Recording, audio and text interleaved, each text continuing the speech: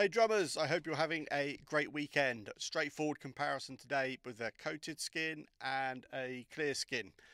Not the first time I've done one of these videos. I've done one last year. The difference this time is I've got all the drums individually mic'd this time around, which I think gives you a better idea. On the coateds, I'm using Evans G2s. On the clears, I'm using Remo Emperors. In the past, I've struggled to really notice a massive difference between these things. I know for the professional drummers out there, every little nuance matters, but it's just an interesting comparison for the average drummer like me, who's a bit of an amateur, to really find out, is there really that much difference between these two things?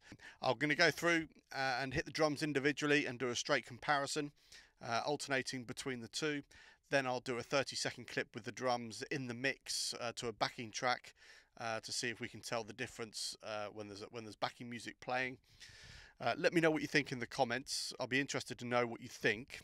I've done my best with the tuning. It's not going to be perfect. On the mix itself, there's a little bit of reverb and there's a small amount of multi-pressor on the mix. Apart from that, there's nothing on them. Both sets are set to exactly the same.